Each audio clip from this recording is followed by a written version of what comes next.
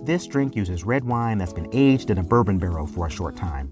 It's got that vanilla or caramel flavor from the charred barrel and a liquor residue in addition to dark fruit flavors.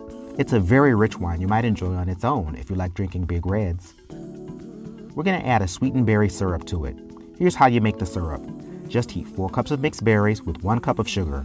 It's very concentrated since we're not adding any liquid other than what's in the berries. Once you've extracted the juice from the berries, let the syrup cool, then strain the berries out.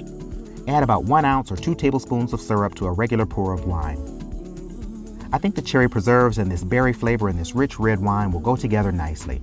But let's get the eater's opinions. The wine and the syrup is so good together. Oh my gosh.